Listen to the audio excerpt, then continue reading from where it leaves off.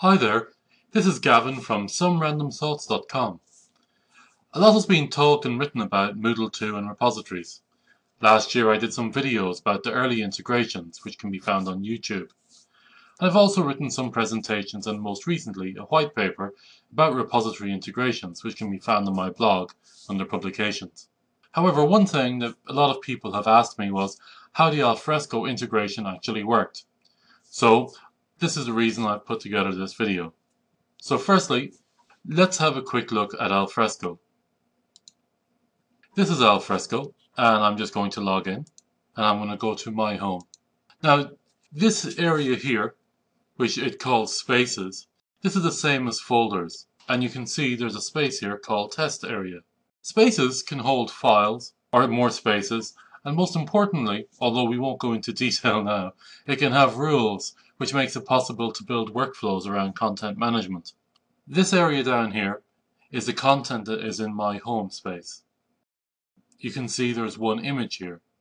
So what I'm going to do is going to add an image into Alfresco to see how that process works. So I want to click on Add Content. So I click on Browse.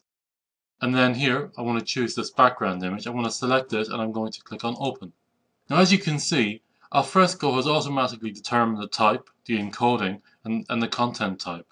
So when I click OK here, I'm then prompted to add in some metadata and the author. And then I click OK again. And now you can see here that that image has been added to Alfresco. But what about Moodle? Well, let's go and have a look at Moodle.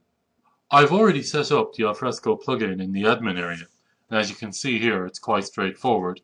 Simply the URL to the API and give it a name. But what about in the course? So let's go there now. So over here I have editing turned on. I'm in a blank course. I'm going to click on Add a Resource, on File, and then I have the Add File window. So I'm going to give it a name.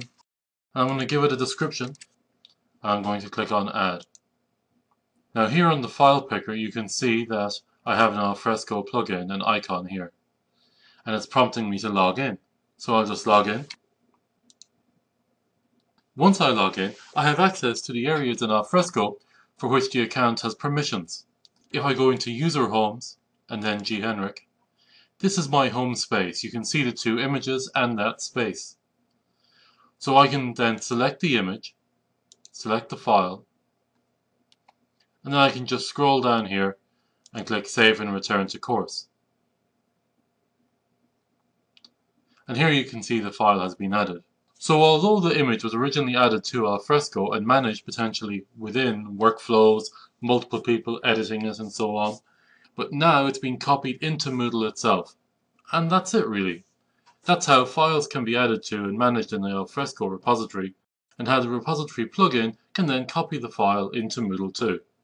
Now be sure to check out my blog for more videos, Moodle 2 module reviews, and some publications.